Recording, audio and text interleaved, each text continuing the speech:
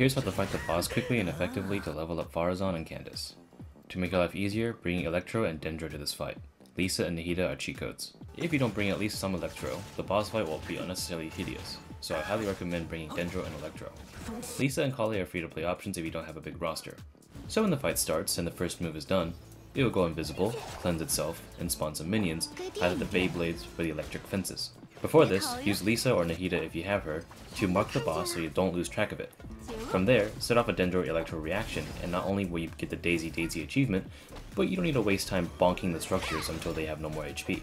If you want to be MLG about it, you can predict its movements and snipe it with an archer. If you do want to play it safe though, you can always get rid of the structures or wait for their HP to go down, and then after that, apply Electro to the repair structures and you should be able to get some damage in. From then, it's just rinse and repeat until you're done. I hope this was useful. Follow for more.